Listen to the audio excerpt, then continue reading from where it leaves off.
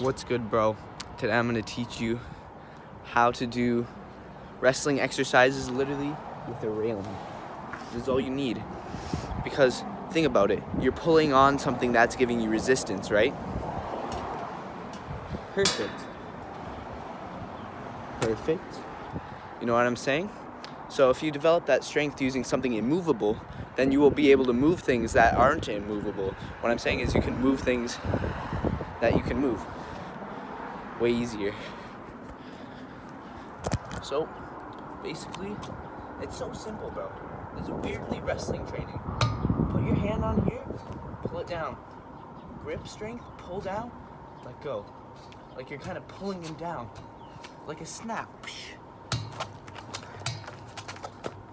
Even though you may get weird looks or look retarded, fuck it. No, I'm just kidding. Do it somewhere private, obviously, but just, if you try this, it's not in your house, you're not like a railing or swing in your house. You can just mess, you don't have to start hard with me, right?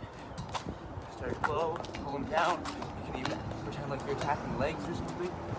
Keep your distance, shoot, take away, snap, shoot. You can practice wrestling on a railing. It's crazy, bro.